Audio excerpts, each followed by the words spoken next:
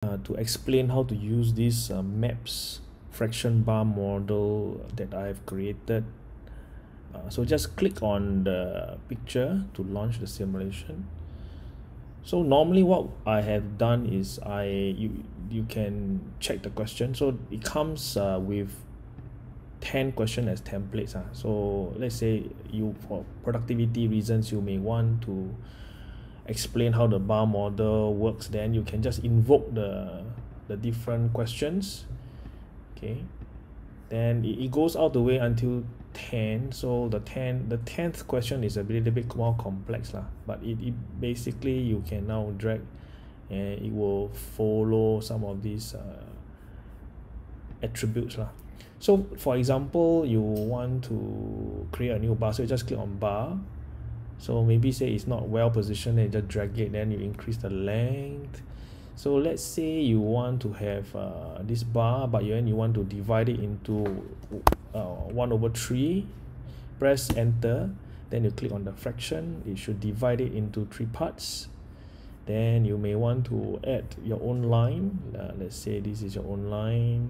Drag it until here, then you position it a little bit nicer. So let's say this is a text, so maybe say A is equal to 5, enter. Sorry, I think, okay, so to remove, you need to double click. So let's say you want to spawn this particular text, you just click plus, then this will appear. Drag it at the correct position. So maybe say B is equal to question mark, then you want to spawn it, then you can drag it to your respective position. Okay, then you may want to spawn another arrow, let's say. So it allows you to create your own bar model.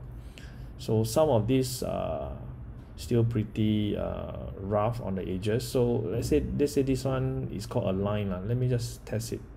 So a line will bring the objects to the right, but it's not working very well now.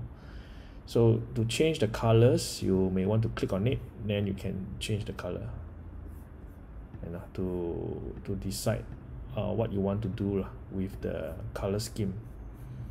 Okay, so I will have to find time to fix this align.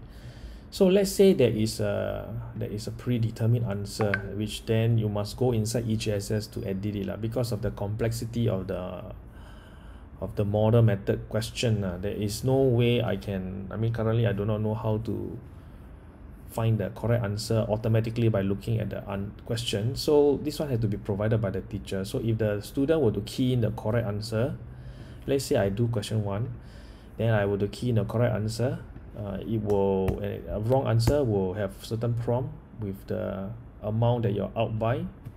Click OK. Then let's say you get the correct answer, then it will tell you well done, and so on.